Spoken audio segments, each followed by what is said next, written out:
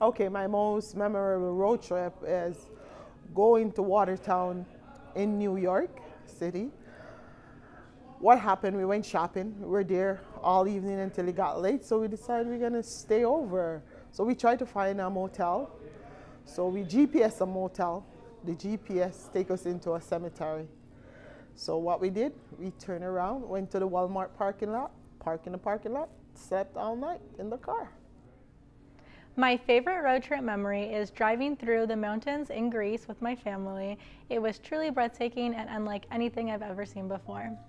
My favorite road trip memory is when I was in Germany meeting my cousin and her boyfriend, and we ended up breaking down in the smallest little town where all the houses looked like gingerbread houses, and we had to wait for about 4 or 5 hours for a tow truck to come in the middle of nowhere where nobody spoke English.